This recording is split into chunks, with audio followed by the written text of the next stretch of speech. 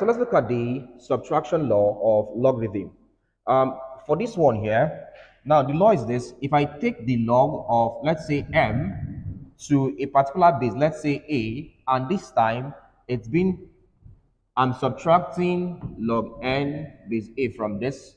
From the law of logarithms here, we have that this will become log to base a into this divided by this. So it becomes m all over n. All right.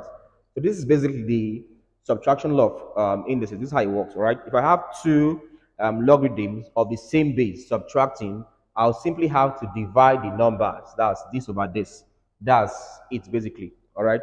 An example, let's say I have log 24 base 5 minus log 4 base 5, for instance. Let's say I have this. Now, what do you have here?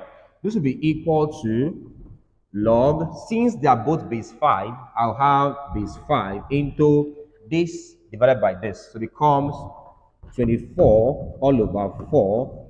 And this is equal to log the base 5 into 24 divided by 4 is equal to 6. So I'm having this. So it becomes log 6 base 5. So this is how the subtraction law of